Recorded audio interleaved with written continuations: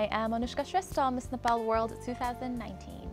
So most recently I've started a new role for an Australian university as their regional manager, and 2 hafta bhayo tyo start gareko. त्यसबाहेक I am a very beginner social entrepreneur, so I have a few projects of my own. आफ्नै प्रोजेक्टहरु एउटा दुईटा पर्सनलमा चाहिँ काम गर्दै छु. I think reading मा चाहिँ अलि पहिलेदेखि बानी बसालेको चाहिँ हो सायद. माम पापाले नै बानी बसाल्दिनु भएको होला. I remember as kids हामी पढ्ने नै गर्थ्यौं. नोभलहरु, स्टोरी बुकहरु पढ्न नि मन पर्थ्यो. स्कुल हुँदा पनि लाइब्रेरी पिरियड पनि हुन्थ्यो, so we could get books.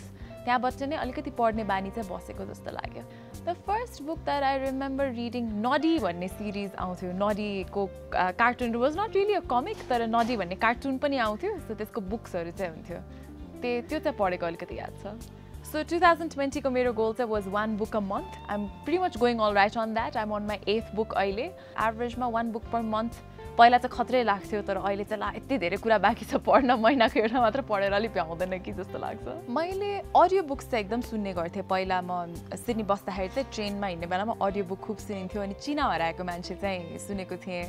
अनि त्यो अडियो बुक वाचन गर्नुहुने पनि हाँस्नु भयो, म पनि हाँसेँ. त्यो एउटा दुईटा सिचुएसनमा चाहिँ खाली हे मात्र हैन, अलिकति ठुलै हाँसो फुत्किने टाइप चाहिँ थियो. चिना हराएको मान्छेमा चाहिँ हिस्ट्री र self development I think is my favourites अहिले, which has changed from thriller. मलाई पहिला चाहिँ हरर हैन, तर एकदम सस्पेन्स थ्रिलरहरु चाहिँ पढ्नु मन थियो. आजकल चाहिँ it's more fact. Yes, I think it does fall into this genre. मैले सेलेक्ट गरेको बुक चाहिँ it's the secret. So this tells about a law of attraction को बारेमा कुरा गर्छ यसले, about how the universe is a very big magnet, अनि एउटा theory नै हो भनौं न, about a way of living. Ronda Byrne is the author, and this is the only book I've read of hers, to be honest. अनि मैले एकदमै त्यो author follow गरेर जाने को लागि चाहिँ त्यति धेरै बुक पढिसकेको छैन जस्तो लाग्छ. I would not think कि म यस्तो बुकतिर attracted चाहिँ हुन्छु भनेर, because it's very अलिकति gimmicky छ, हुन्छ नि. यसको भिडियो पनि छ युट्युबमा. मैले यो बुक पढ्न सुरु गर्दाखेरि चाहिँ I was not in a very great space in my personal life. This book really came as के भन्ने एउटा एकदम अचम्मले नै पठाएकै हुन्छ नि, जुरेकै जस्तो बुक पनि थियो. That's what it talks about. Whatever you wish for, you attract it to yourself. It is sent to you भनेर भन्दाखेरि यो बुक पढ्दाखेरि चाहिँ it honestly charges me up. So I would say that I am a big fan of its teachings. A friend of mine that has been helping me a lot in my journey of personal growth and development ले चाहिँ suggest गर्नु भएको थियो, अनि it really connected for sure. भन्ने यो बुकले भन्ने कुराहरु चाहिँ हुन्छ नि धेरै पोजिटिभ कुराहरु. इट्स नट भेरी रियलिस्टिक जस्तो यसको कन्सेप्टहरुको चाहिँ म अपोजिट चाहिँ बिलिभ गर्थे भनौं न. So what did I already no भन्दाखेरि I had heard about this concepts, about जे भन्यो the universe reflects it back to you, अनि मलाई चाहिँ यो भन्ने कुराहरु जस्तो लाग्थ्यो, हुन्छ नि. धेरै कन्भिन्सिङ लाग्दैन थियो, यति धेरै पोजिटिभिटी पनि हुन्छ र भन्ने जस्तो लाग्थ्यो. But after reading this it's really shifted my perspective to a lot of things. I don't know, I would probably say just simply the law of attraction, why it works भनेर. मान्छेलाई एकदम curiosity हुन्छ नि त, के हो त यो लाइफै रिजल्भ गर्ने सिक्रेट भनेको जस्तो. तर धेरै सस्पेन्स पनि बनाएर राख्दैन, सुरुमै भनिदिनु हुन्छ कि the secret is the law of attraction, अनि ल यो त सबैलाई थाहा भएकै कुरा हो नि भनेर जस्तो लाग्छ. तर the way it is explained अनि द वे इट्स एकदम कन्भिक्सनसँग चाहिँ जुन चाहिँ भनिन्छ नि, I think it puts a perspective कि ओके सोच्नु नै छ भनेदेखि, दिमाग कुदि नै रहेछ भनेदेखि, why don't you think of what you want to happen? What's there to lose? गुमाउनु के छ र? यसै खाली बसेछ, नराम्रो यो भयो भने त्यो होला, त्यो भयो भने त्यो होला को सट्टा, if you just shift that to राम्रो भयो भने, किनभने खाली टाइम त यस्तै खाली टाइम हो भनेर, that shift in perspective चाहिँ मज्जाले ल्याएको छ. and the title pretty much does justice जस्तो लाग्छ. pretty much पेज चाहिँ राम्रै छ यो बुकको. कति चिज चाहिँ हामी अलिकति नोभल टाइपको बुकहरु चाहिँ हामी स्किम थ्रु रिड थ्रु गर्छौं नि, यो मलाई although it's a very seemingly slim book, I find myself reading एकदम word by word यो चाहिँ soak in गरेर. अनि हरेक च्याप्टरको एन्डमा समरी पोइन्ट्स पनि छ. म चाहिँ कसरी बुक पढ्ने गर्छु भनेदेखि यो इयरदेखि at least I write like a note of book highlights, so that हुन्छ नि 2 हप्ताको एकचोटी I go through यो 10-12 page of book highlights of all the books that I've read.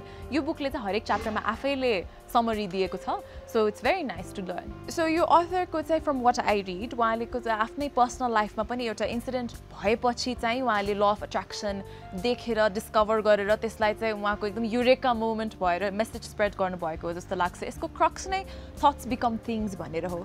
So not just about positive thinking could be a very shallow representation of what this means. I think her entire purpose is law of attraction भनेको के हो त? त्यसलाई बुझाउने अनि how the universe is a very big magnet कि आफूले जे thought send गर्यो it's like Wi-Fi signals भनेर भन्नुहुन्छ कि whatever thoughts you send त्यो चाहिँ आफैमा फिर्ता reality बनेर आउँछ है भनेर think better and live better think the life that you want live the life that you want भन्ने मेसेज चाहिँ पास गर्न खोज्नु भएको छ जस्तो लाग्यो the universe is your catalog रे के जस्तो म्यागजिनको एउटा एनी शपिङ साइटको क्याटलग जस्तै नै हो flip through it and ask for what you want भनेर जुन चाहिँ भन्छ नि इट गिभ्स सच अ हल्का वे अफ लिभिङ जस्तो लाग्छ जब हामी धेरै तनाव भइरहेको हुन्छ we think of it a lot यो भएन भने त्यो भएन भने भन्दाखेरि the universe is अबन्डेन्ट it's your genie I don't think it is very, very unique, hey? Because perhaps it's the first book that I've come across जसले चाहिँ यो कन्सेप्टलाई डिल गरेको छ मैले यसको जनरको अरू धेरै बुक्स पढ्न नपढेको हुनाले मलाई चाहिँ स्पेशल लागेको हुन सक्छ but the concept of it is a very free flowing concept law of attraction perhaps it is the size of the book perhaps it is the time that this book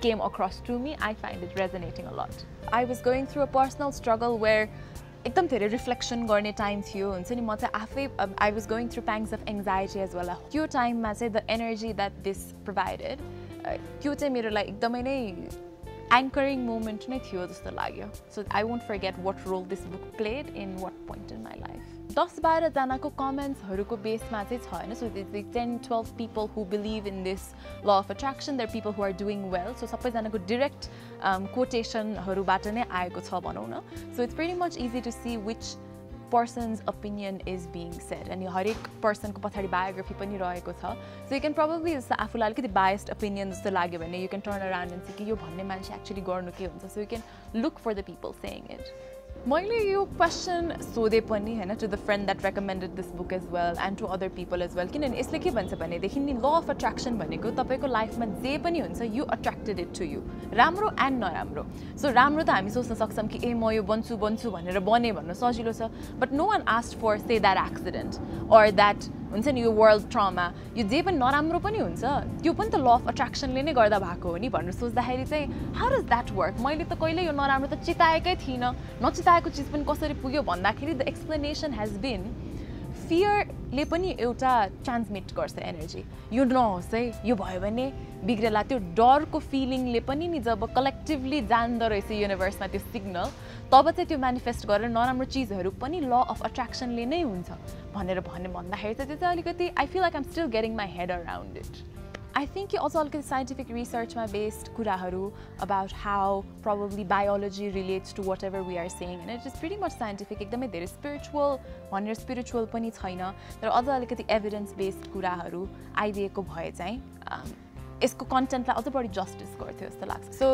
my current read is The Eighth Habit by Stephen R. Covey. It says, I think it very much resonates with my personal values. When आफ्नो के चाहिँ छ त life कसरी जिउनु छ भन्दाखेरि it says the eighth habit is to find your voice and help others find theirs. यसको prequel book चाहिँ 7 habits मा पनि it talks a lot about effectiveness हैन effective भनेको बढी efficient बढी काम निकाल्न सक्ने भन्दा पनि in every aspect be it as an individual आफ्नो family as a partner as a spouse होस् कि things that we all go through procrastination भन्ने कुराहरु so त्यस्तो कुराहरुको बारेमा एकदमै मजाले एक्सप्लेन गरेर त्यसको scientific research, examples, practice habits दिएर चाहिँ गर्ने गर्छ and it also has like exercises at the end of how you can be more action oriented and I love that.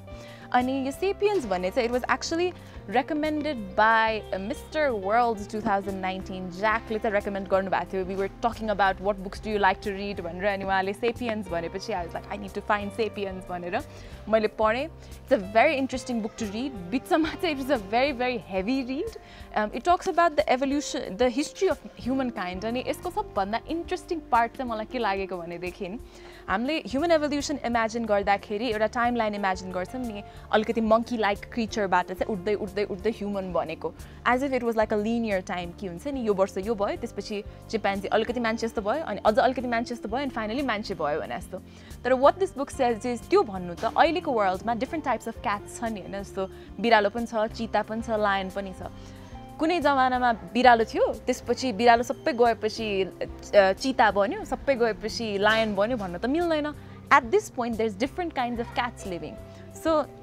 at one point in history there were different kinds of humans living not just homo sapiens So at the same time, different kinds of humans existed. It's a whoa, that is insane, just a piece of information here. And it also gives a lot of context of how we came to be what we are.